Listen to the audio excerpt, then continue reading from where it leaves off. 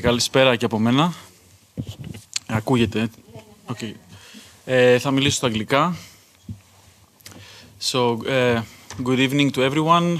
My name is Ιάσονας Αποστολόπουλος, and over the past 8 years I have been involved in maritime search and rescue activities in the Aegean Sea and in the central Mediterranean Sea on board civil rescue ships, one of which is the Mare Ionio rescue ship, operated by the Italian association Mediterranea Saving Humans. The shipwreck of Pύλου is by far the deadliest shipwreck in the history of post-war Greece, and one of the deadliest in the history of post-war Europe as well. It is also the biggest racist crime in the history of peacetime Europe. 650 people dead or missing. And it is a racist crime because I think we all know here that if they were European citizens inside the boat instead of migrants, they would have rescued them from the first moment. I think there can be no doubt about that. They wouldn't have left them for 15 hours in the middle of the sea. That's why, from the first moment, we heard a series of different narratives coming from the Greek government, attempting to shake responsibility off their shoulders. The usual thing we hear whenever there is a shipwreck in Greece or in Italy is that we, European governments, are not responsible for these shipwrecks. It's the smugglers' fault. Traffickers and smugglers are to blame. They put the people onto these overcrowded boats. Okay, I think again we all know here that smugglers exist because of the European migration policy. Smugglers exist because there are no legal and safe routes for people seeking safety and protection on European soil. And I'm talking mostly about the so-called migrants from the global south. Because European states have closed every border crossing, so the only way for a human being to apply for international protection in Europe is to pay a smuggler and risk their lives at sea. Risk drowning in the Aegean Sea or in the central Mediterranean Sea, or even worse, risk being tortured, beaten, or even shot at the Evros border. So this is the main thing, that in 2023, there is no safe way for a human being to exercise this internationally guaranteed human right, the right to asylum. Another thing we heard about the shipwreck of Pύλου, which it's important to mention, as Vasilis did, that it happened inside the Greek search and rescue region, is that Greek authorities said that we didn't rescue the people because they were not in danger, because the boat was moving at a steady speed and course towards Italy. Okay, first of all, this is not true. And second, even if it was moving at a steady course and speed towards Italy, this doesn't change anything, because it's very important, and also to answer the question, it's very important to point out that 99% of migrant boats are boats in distress, boats in danger. Distress is not only when the boat is sinking. We do not rescue boats only when they are sinking. Then it would be too late. Migrant boats are in distress, are in danger because they are of extremely low quality, they are terribly overloaded, many, many times above the safety level. No one is wearing a life jacket. There are no life-saving appliances on board. There is no navigational or communication equipment, and they can collapse at any time. This was exactly the situation on the Adriana fishing boat. So, the only action that the Coast Guard is allowed to do when they find a boat in distress is rescue. Nothing else. Abandoning people for many hours at sea, or even worse, try to redirect them to change their route is a crime, and it's an action that can lead to a mass casualty event. For us, the civil rescuers, the shipwreck of Pύλου is extremely painful and outrageous for another reason. Because we know that if we had been there instead of the Greek Coast Guard, nobody would have drowned. We have rescued similar boats many times, with 500 people on board, with 600 people on board, and nobody has ever died. Nobody has ever been hurt during these operations. Because there are specific protocols, there are specific techniques.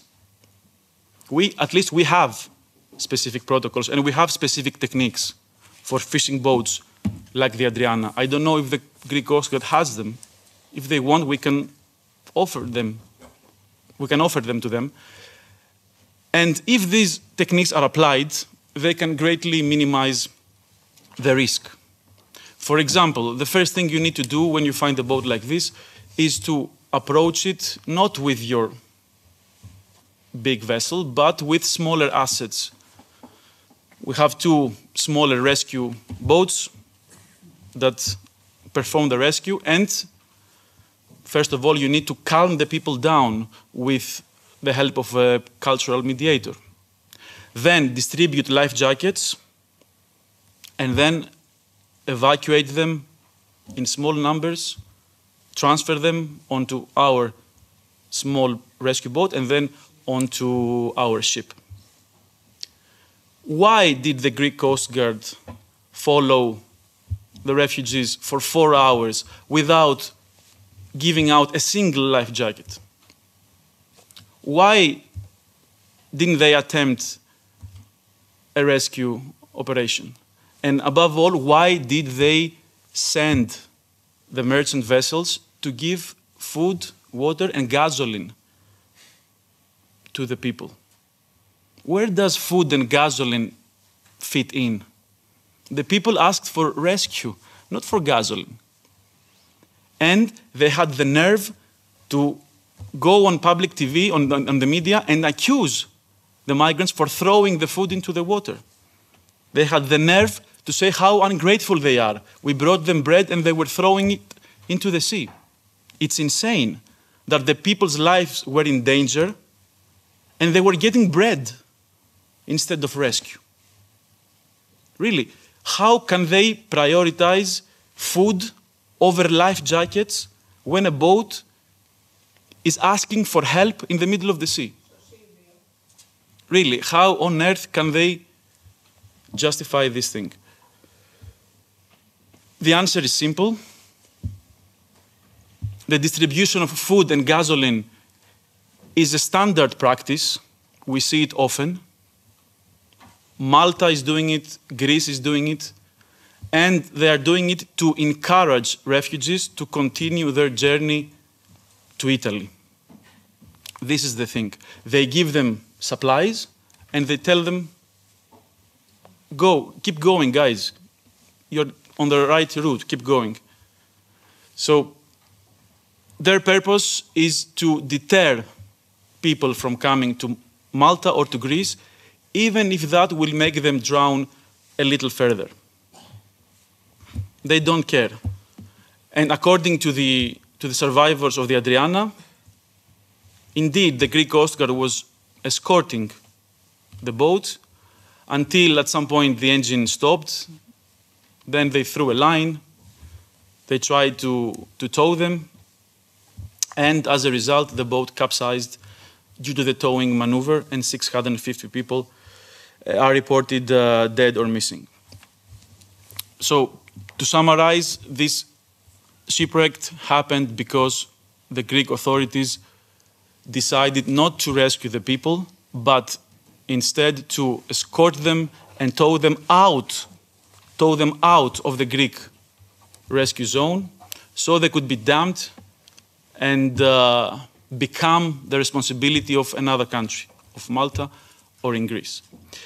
And it's important to mention this because in Europe, we are talking a lot about the push-forward tactics of Turkey, Turkey's push-forward tactics to Greece, that the Turkish vessels are escorting migrant boats to Greece, but we never talk about the push-forward tactics of Greece to Italy, which is exactly what happened at the shipwreck of Pύλου. Another thing that we need to question ourselves is why those people find themselves near Pύλου in the first place. Why did they find themselves near the coast of Peloponnese in the first place? Because if we see at the nationalities of the people, there were Syrians, Pakistanis, Palestinians, people that were coming over on the Greek islands. Why did those people decide to get onto a boat in Tobruk, in Libya, and travel 600 miles of open sea to reach Italy, whereas they could have taken a boat from Turkey and make the crossing to Lesbos?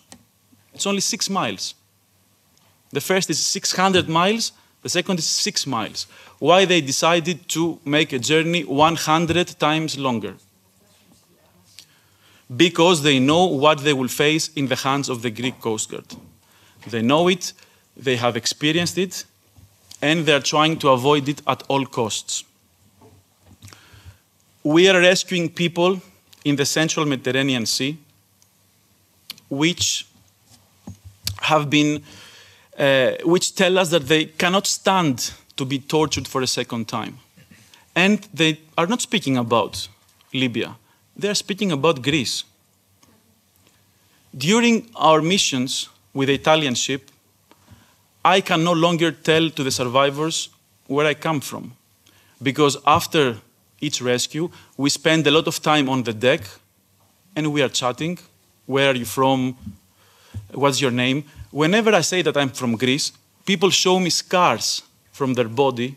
People show me scars on their body from torture they suffered in Greece.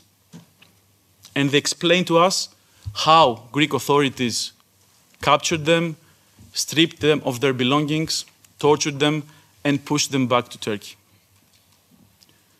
Many people have been pushed back 2, 3, 4, 5 times. So at the end, they left Turkey, they went to Libya, they got onto a boat, and we rescued them in the middle of the central Mediterranean Sea. And a few months ago, in May 2023, one of these illegal operations in the Aegean Sea was recorded on camera. The New York Times published a video showing the Greek authorities kidnapping 12 refugees from the coast of Lesbos, including a 6-month-old baby with its mother. So they kidnapped people who had already arrived on the island. They confiscated their belongings. They transferred them onto a Coast Guard vessel. They went out at sea, and finally they abandoned them. They abandoned them on an inflatable raft without engine and went away. Unfortunately, these videos never reached the mainstream media in Greece. We have a huge problem with this. In Greece right now, if you speak out against pushbacks, you are considered an enemy of the state and a traitor of the country. Because according to the government's narrative, refugees are no longer people who seek safety and protection. They are invaders, illegals, and a weapon in the hand of the enemy, in the hand of Turkey, Erdogan. So they say that Turkey is conducting hybrid warfare against Greece by using migrants to breach the Greek borders. And in this context, whoever speaks out against these illegal operations is accused for being a threat, a national threat. Many people, including myself, receive death threats from racist groups, and many people, like human rights lawyers, activists, journalists, many of them are here together with us, are being directly targeted by the government.